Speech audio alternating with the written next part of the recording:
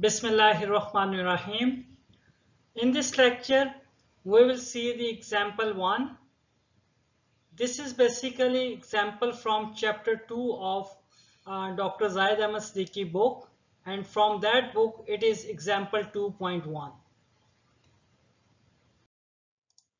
So example 2.1 is a rectangular beam of size 250 into 650 millimeter with effective depth equals to 590 millimeter is reinforced with 3 number 25 US customary bar. C28 concrete and grade 420 steel are to be used. Determine the stresses at the top, bottom and level of reinforcement caused by bending moment of 50 kilonewton meter. The member is within its elastic range. So we have example here. Let me draw the cross section.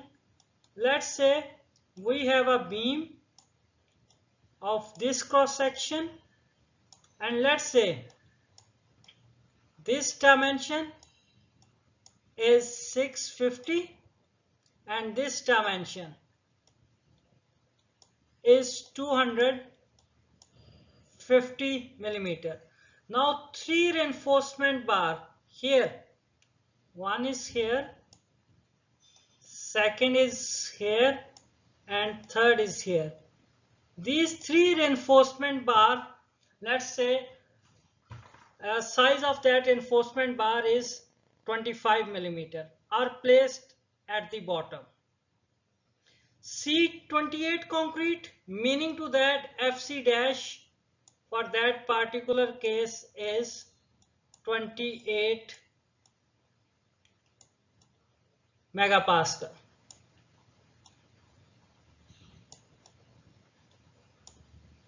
Now grade 420 meaning to that Fy we need to assume is basically 420 megapascal.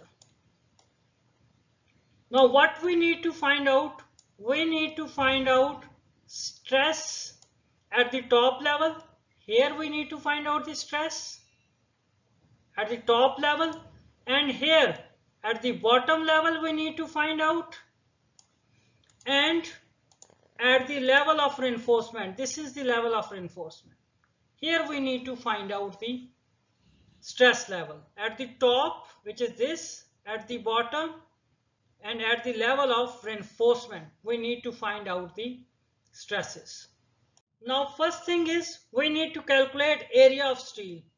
Area of one bar of number 25 is actually 510 millimeter square. So we have 3 number of bars, so 510 needs to be multiplied by 3. This 3 is actually, we have 3 number of bars available at the bottom. This 510 is basically area of one rebar. So if we multiply that 3 with 510, we will get 1530 millimeter square area of steel available at the bottom. Modulus of elasticity of steel, that is basically 200 gigapascal or 200,000 megapascal. FC dash, it is 28 megapascal. Now first thing is we need to calculate EC. EC, we know that that is equals to 4700 into under root FC dash. If we plug that value, we will get the value of EC. Now modular ratio is modulus of elasticity of steel divided by modulus of elasticity of concrete. So if we plug the values, we will get around 8. Additional steel area is equals to N minus 1 into AS. So if we plug the value of N, if we plug the value of AS, we will get 10,710 millimeter square. So this one is basically uncracked transform section. So uncracked transform section. We know that we have width of the beam equals to 250. Now height is basically 650 and effective depth with the distance from the centroid of the reinforcement to the top compression face, that is given, which is 590. So first thing is we need to find out the distance of the neutral axis. So distance of the neutral axis is basically from this point to the top compression phase. How we can get that y bar? That is basically from the usual method. If we want to calculate centroid, we know that y bar is equals to a1 y1 plus we know that that is a2 y2 and divided by a1 plus a2. This is the usual way of calculating the centroid. So this whole 250 into 650 we can take as a1 and this portion, this extended portion, that we can consider as a2. So if we just plug the value 250 into 650, that is a1, y1 is basically half of that 650 plus a2 y2. This a2, how we calculated? This a2 we got n minus 1 into as, that a2 n minus 1 into as, we previously have calculated that, and its centroid distance to the top surface, which is basically 590. In calculating that centroid, we are considering that plane as a reference plane divided by total area A1 plus A2. So y bar we are getting, that is equals to 641 millimeter. Now we need to calculate I, which is moment of inertia. Again, moment of inertia is bh cube by 12 plus a r square.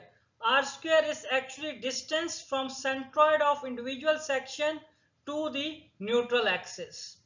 So 250 into 650 cube by 12 plus a1, which is 250 into 650 into r square. R square, as I said, it is the distance from individual centroid to the neutral axis. So it will be actually 341 minus 325 plus bh cube by 12 for that extended portion. If we assume 1 millimeter here and 1 millimeter here, that is actually very small value. That's why we ignored it. Plus ar square. A we know that is n minus 1 into as, and r square is distance from that centroid to that neutral axis. So it will be 590 minus 341, which is equals to 249. So we will get I is equals to basically 642 in 700 into 10 to raise by 4 millimeter 4. Now we need to calculate stress at the top, stress at the bottom, and stress at the reinforcement level. So stress at the top, we know that flexural stress is m y our I. M we have given, that is 50 kilonewton meter. So we convert it into Newton meter by multiplying into basically 10 to raise by 6. So basically we are converting Newton into millimeters. So multiply by 341 y distance, which is this one from here to this one, divided by I, which we have just calculated. So we will get stress at the top 2.65 megapascal in compression. Now we need to calculate stress at the bottom, at that portion. So same, we have m y over I, this is m, which is given y is distance from that to up till here, which is 309. If we deduct 650 from 341, we will get 309 divided by I. So we will get 2.40 megapascal. Now stress at the reinforcement level. This is the reinforcement level. So we need to calculate stress at that point. So it is Fs is actually equals to N, right? N is modular ratio multiplied by My over I. So that will be 8. This is moment. Y is distance from here to up till that point. So it will be 590 minus 341 divided by I. So we will get equals to F at the level of steel equals to 15.50 megapascal. Now if we calculated Fr, which is modulus of rupture, it is 0.5 times under root Fc dash, which is equals to 2.65 megapascal. If we see stress in the steel level, it is basically 15.50. This value is very less than the yield strength. Yield strength is basically equals to 420 megapascal. So we can say that our steel is basically in the yielding stage.